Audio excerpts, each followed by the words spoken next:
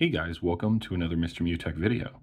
Today I'm going to show you how to take photos as JPG or JPEG on your iPhone device.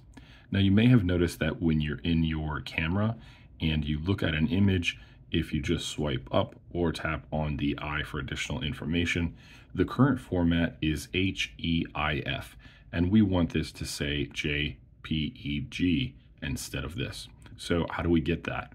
Well, the first thing that we're going to want to do is go ahead and go into settings on our device. Once you tap on settings, you're going to want to go ahead and scroll down until you see camera. Camera is a little ways down here, so just give me a moment. There's camera. Go ahead and tap on that. And then you're going to notice that under the record video section is a formats section. Go ahead and tap there.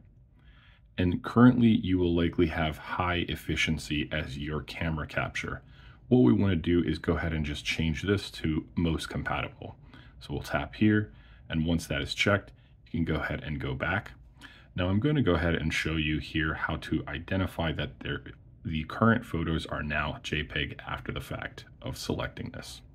So you can see this is a different photo I have here.